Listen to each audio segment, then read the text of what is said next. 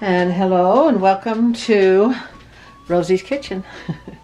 Today I'm going to make Ruby whipped cream pie, whipped cream cheese pie.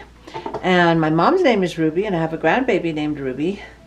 And so show you what you need. And I'm just using Danish Dessert, the recipe off the back of this box. And it is so good. So you need one of these boxes, 6 ounces of cream cheese, half a cup of sugar. Well, I'll show you what you need for everything. To make the graham cracker crust, you need 12 crackers. How many is that? 8 for about 1.5 cups. 12 graham crackers, and just mix those into a powder. Okay, there's your crumbs. I'll put them into a bowl. Then add 6 tablespoons of butter, melted, and 1/4 cup of sugar. Okay, 1/4 cup of sugar, 6 tablespoons of melted butter, 12 graham crackers. Mix that together really well and then put it in your pie pan.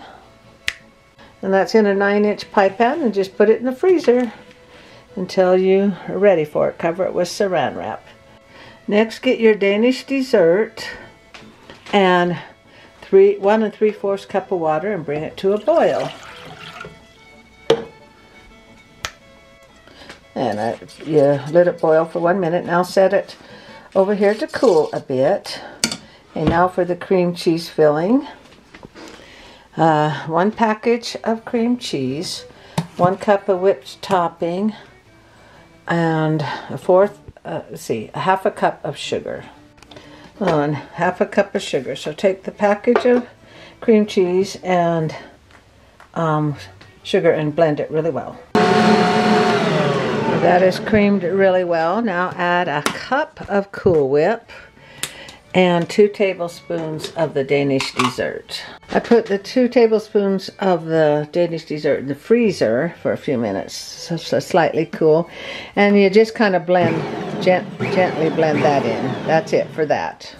I got my pie crust that was sitting in the freezer all night. I will put the cream mix here, then put the Danish Dessert over the top. Make sure it's all the way cooled. And the 2 tablespoons have cooled off, so I'm just going to add those in there. Put that in the pie filling, and just kind of mix that in like that. Now put it into the pie shell. Get the pie shell. And now the Danish Dessert has cooled off. I'm going to pour that on top, and I've got some strawberries, and I'll slice and put them on there. Look how big these strawberries are. Okay, I'll slice them up and put them in there, and then decorate some on the outside.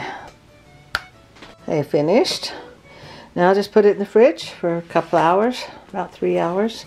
I'm going to take this to activity days and feed that to the girls. We're learning about cultures, and this is Danish Dessert. And so that will be very delicious.